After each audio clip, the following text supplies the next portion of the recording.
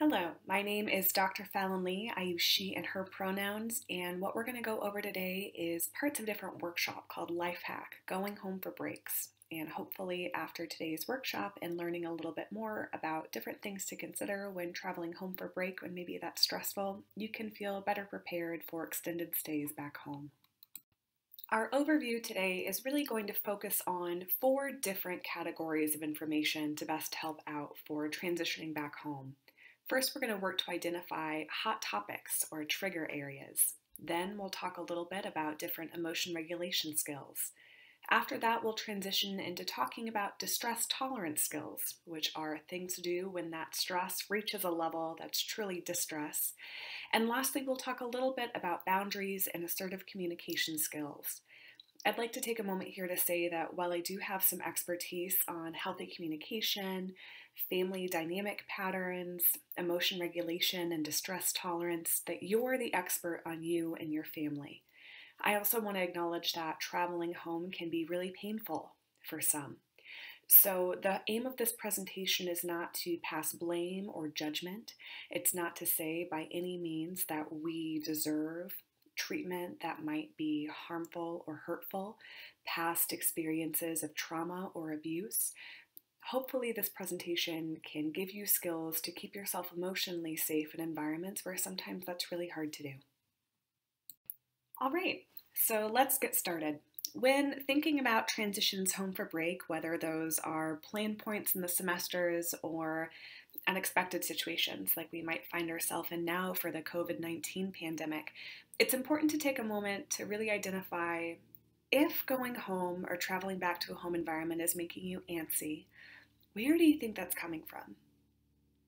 Take a second to really think about and parse out what are the different elements of traveling home that feel stressful or distressing. We can think about these as potential triggers. And now I know that word can be used a lot, and so when I'm using it today in this workshop, I'm using it in this scope. So when thinking about triggers, these are stimuli that can contribute to an unwanted emotion or action. These are situations, people, even different emotional states. So when thinking about what these potential triggers could be, it's important to think about what some hot topics might be. What can we anticipate that might be a struggle? Maybe it's changes that you've gone through since coming to college. Maybe parts of your identity or belief system. Maybe it's the political landscape. Maybe it's your performance in class. Maybe it's the expectation to work 8 to 5 on schoolwork when that may be shifting and changing. So for a second, think about what some cool, warm, and hot conversation topics or situations could be for you and your family.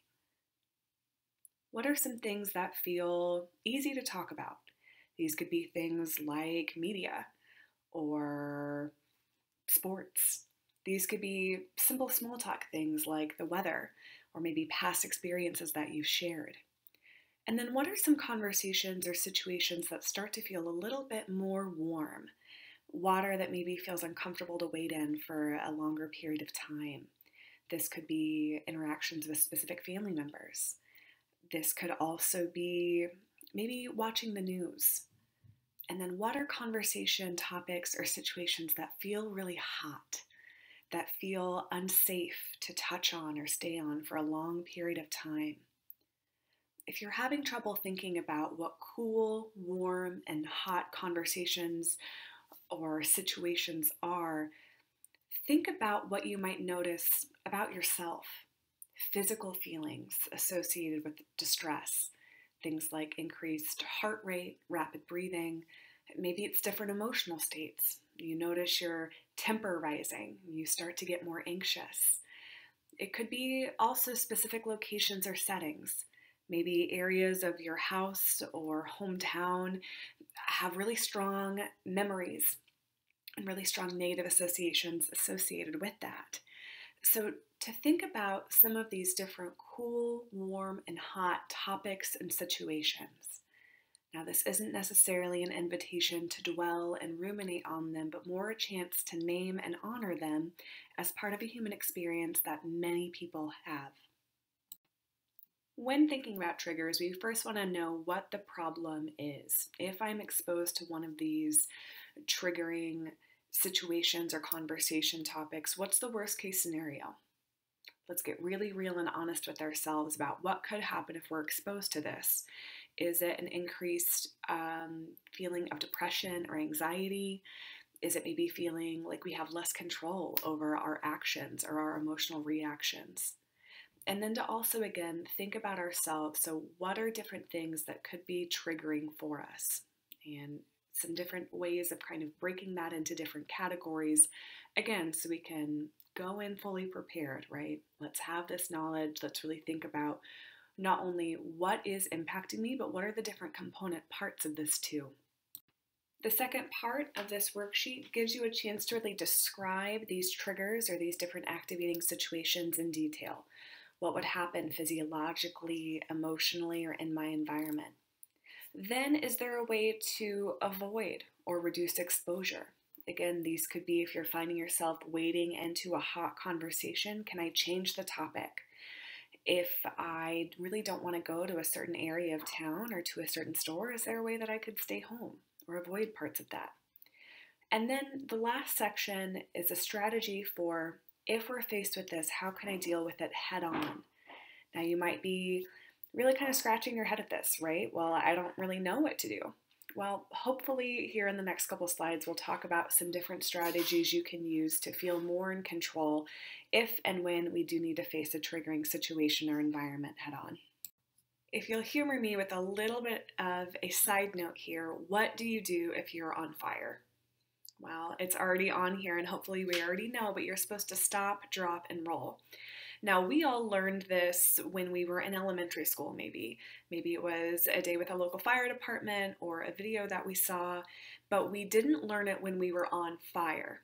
Because if we're on fire and someone shouts at us, hey, just stop, drop, and roll, that's not going to make any sense because that's not something we're familiar with. It doesn't feel natural in that moment. So when we talk about different kinds of coping skills, specifically emotion regulation skills, it's really important to practice these things before we need them. That way, when we're in these distressing situations, a la if we were on fire, we would know what to do and how to handle them. So as we're talking through these, try to set aside some intentional time throughout the week to practice these new skills. This could be before or after a meal. This could be they're waking up in the morning and going to bed, a time where maybe our systems are pretty relaxed, where we're not really stressed out. It's important to know that all of these skills might not work for everyone, and that's okay. And I suggest that you modify these as needed to be more effective for you. With any of these emotion regulation skills and with stressful times in general, it's important to set yourself up for success beforehand as much as you're able to. For this, we think about the acronym PLEASE, which mostly works with a little bit of creative thinking on the first one. So noticing physical illness and treating that as you're able to. Eating healthy food and fueling your body. Avoiding mood-altering drugs. This does not mean not taking medication that's been prescribed, but knowing that depressants like alcohol and marijuana and stimulants can affect our bodies and emotions in really notable ways. Sleeping well, and there's resources on the Student Counseling Center's website about sleep hygiene, and exercising as you're able to. When you're able to do things, you're able to better connect with your body physically, and you're setting yourself up for a lot of internal success for handling external stressors. One emotion regulation skill that could be quite helpful is to act the opposite. Now, this one inherently sounds and is really counterintuitive to what we're feeling, but it's basically working to kind of throw our emotions out of alignment intentionally. Now, when you're experiencing an emotion, the behavior that usually comes with it matches. If you're angry, you might want to fight or argue. If you're sad, you might want to kind of draw away and kind of keep yourself apart from others. However, doing the opposite action can help to change the emotion and to make it less distressing. So for example, if you're feeling really sad and your instinct is to withdraw from friends, you might lean against that. Gently push back on that feeling and try reaching out to others more. Try to set up a FaceTime or phone call. Try to reach out to those who you're able to do so safely. If you're feeling really angry and you want to yell or fight or argue, really challenging yourself and your system to talk quietly and behave politely. Now, this isn't to say behaving submissively or dismissively of your own emotion, but to push back on the aspects of that emotion that can be unhelpful or challenging. One of the trickiest things about our emotions and our emotional experiences is that while our emotions are always valid, they're not always accurate. And I encourage you to sit with that for a second. My emotions are always valid, but they're not always accurate.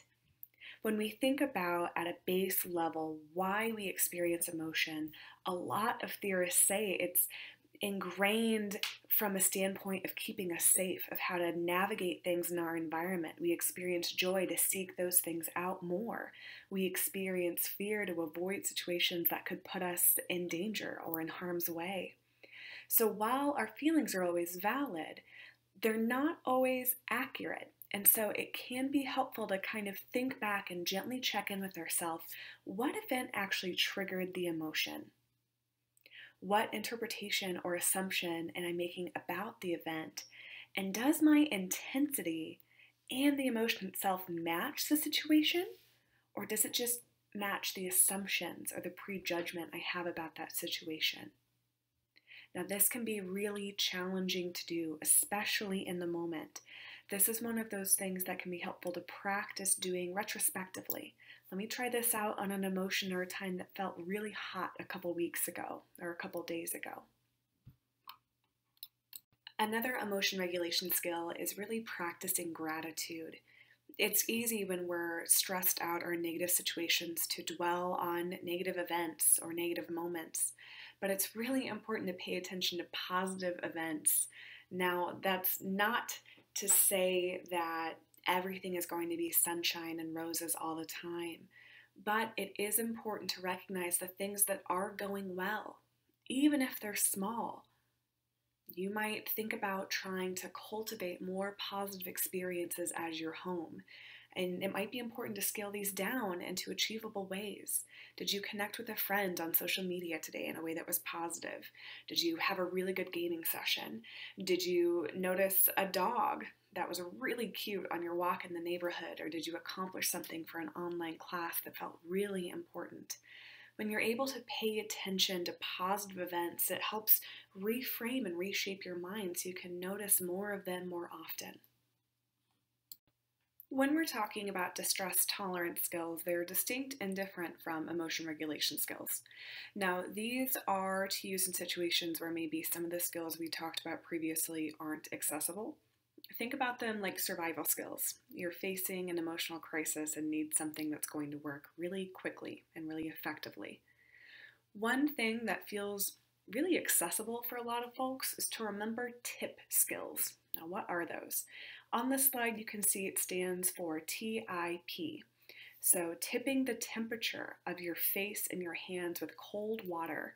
Now, it sounds kind of odd, but if you take a few moments and run your hands under really cold water, and maybe you're able to take a towel or kind of gently splash some of that on your face, it really works to kind of ground folks back to the here and now and can help to lower our body temperature, which for some people can increase actually when we're feeling really emotionally activated. The I stands for intense exercise of approximately 20 minutes. This could be putting on a playlist and kind of really aggressively dancing it out. It could be going on a short run or even trying to do some push-ups or sit-ups. When you have a lot of excess energy in your body, when you're in a distressed state, trying to find something to do with that can be really helpful. The last letter in this stands for both paced breathing as well as paired muscle relaxation. So I want to take a moment and kind of lead us through a breathing exercise. So try to get comfortable wherever you're listening or reading from. Start to notice your breath. Start to notice how you're feeling, if you're holding tension anywhere. I'm going to lead us through an exercise called square breathing, where we're going to breathe in, hold, exhale and hold that absence of air. Go ahead and inhale. 1, 2, 3, hold. 1, 2, 3, exhale. 1, 2, 3, hold. 1, 2, 3. Inhale. Hold. Exhale. Hold. Do this a few more times on your own.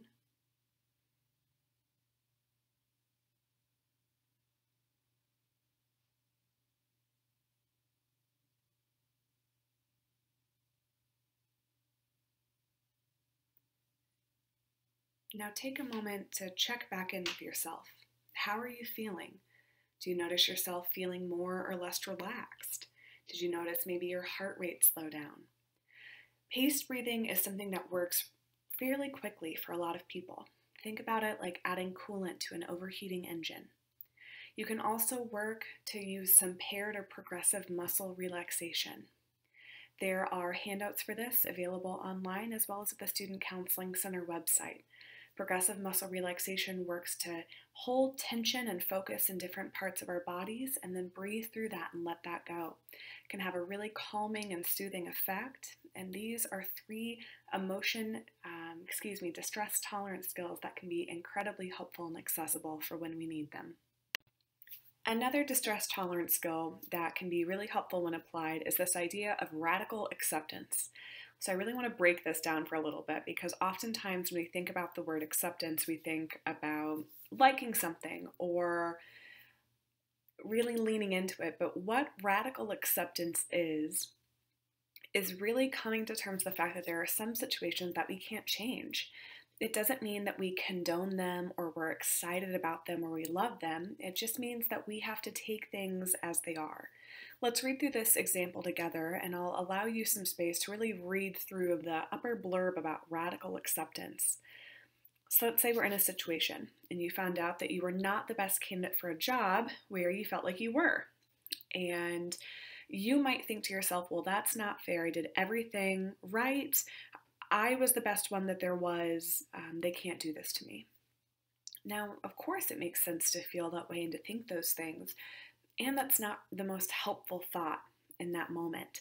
It can create a lot of distress for us. Radical acceptance would be taking that and turning it on its head a little bit. It's frustrating that I didn't get the job, but I can accept that they felt someone else would be better for it. It doesn't mean we like that there might be someone else who's better suited for the job, or that we're not sad that we lost out on the opportunity. But again, it's a healthier way of thinking about distressing situations. Instead of wishing and hoping and spending a lot of energy into trying to change things we can't, it's taking a big breath in, letting that breath out, and accepting things as they are. Using our senses to engage in self-soothing behavior can also be really helpful in times of emotional distress and when we need to practice distress tolerance. So finding pleasurable, healthy, and happy ways to engage in each of your 5 senses. Going for a walk and paying attention to nice things. If you're unable to do that, looking around your environment and finding things that are visually appealing. Maybe it's art that a friend made or a poster of a band that you really enjoy. Hearing, listening to a good band or a good song that you like, listening to a favorite podcast, hearing sounds out in nature.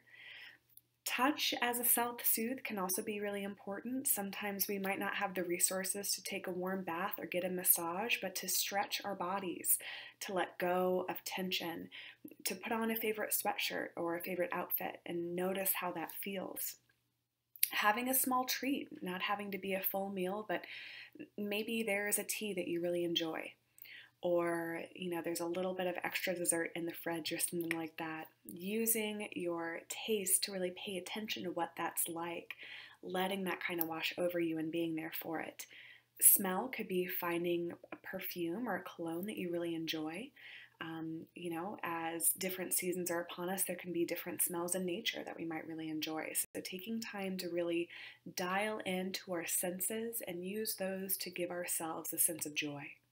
The last set of distress tolerance skills that I want to talk through y'all with is this idea of distracting via the ACCEPTS acronym. So this is a little bit longer, so I'll walk through some parts of it.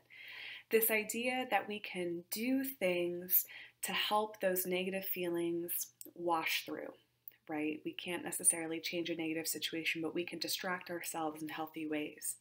One of those could be looking for different activities that require thought and concentration. This might be coloring an elaborate page or trying to solve a complicated mental puzzle. Contributing, so finding something or someone other than yourself that you can contribute to. This could be spending time or donating resources to a local nonprofit. It could be helping out a family member with something, pouring some energy into something that will let you have a sense of contributing to something larger than yourself. Engaging in healthy comparisons. This one can be slippery because we don't necessarily want to make a lot of negative social comparisons, but thinking about your situation and remembering a time where maybe you were in more distress, where things would have been more difficult, or maybe you didn't have a lot of coping tools. And so thinking about that and remembering, where am I at now and how am I handling it? Maybe better than how I would have in the past. Emotions. So doing an activity that creates a competing emotion. So I'm feeling really sad about the fact that maybe I don't get to see my friends for a significant amount of time, or maybe there have been important events coming up that are canceled. So what can I do that would give me a sense of happiness or a sense of joy? Maybe it's creating an alternative virtual celebration. Maybe it's playing a game that I really enjoy. Maybe it's listening to soothing music or engaging in some of those other sensory soothing activities. Pushing away. So again, this idea for distress tolerance, we're in a crisis state. So pushing away some of those negative thoughts. Imagine writing your problem on a piece of paper, crumbling it and throwing it away, or actually doing that to help create some distance between yourself and the thoughts about the distressing situation. Thoughts. Again, so when we're in these states and our emotions feel really strong, using our thoughts to help balance some of that out. Counting to 10, reciting a poem, reading a book, kind of giving our mind and our thoughts something else to focus on other than this situation. And again, sensations. So we've talked about this before in the previous slide, but really finding a way to distract your intense negative emotions by using physical sensations. So for some people, this could be, I'm going to hold an ice cube in my hand and really focus on how cold that feels. I might eat a really sour candy or sour piece of fruit and really notice that sensation, kind of how that can take over your focus.